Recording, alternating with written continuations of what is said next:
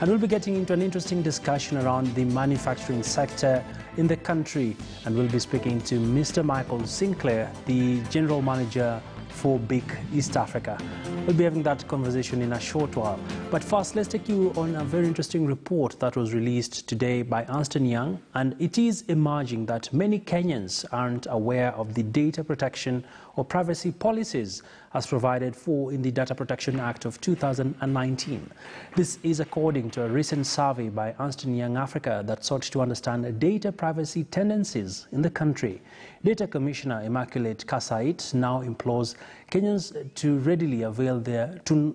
readily avail info unnecessarily unless it is vital, even as the government through her office works towards enacting more regulations on data protection and privacy. Organizations view, when they're looking at their digital transformation strategy.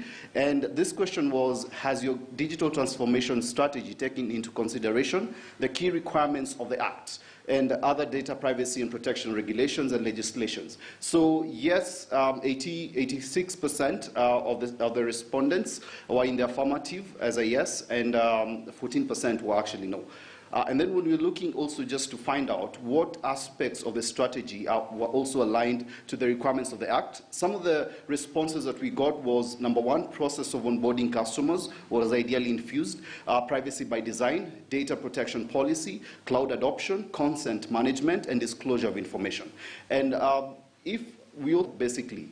You need to explain to the people you're collecting information from, whether you're clients, whether you're in the fintech, whether you're a financial, whether you're in insurance, what are we collecting this information for? What will it be used for? How will you process it? And how will it be stored? And how will it be disposed? So think consent, think privacy statements in your company. Think about how you will have in place privacy statement. All right, from that report, we want to dive into our discussion now, and this touches on the manufacturing sector. And like I mentioned, we are joined now by Mr. Michael Sinclair, who is the General Manager for BIC East Africa. Thank you for coming on board. Good afternoon, Abby. Thanks for the welcome and the introduction. All right.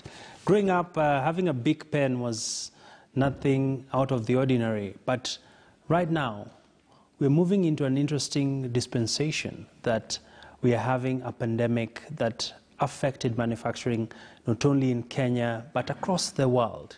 Perhaps give us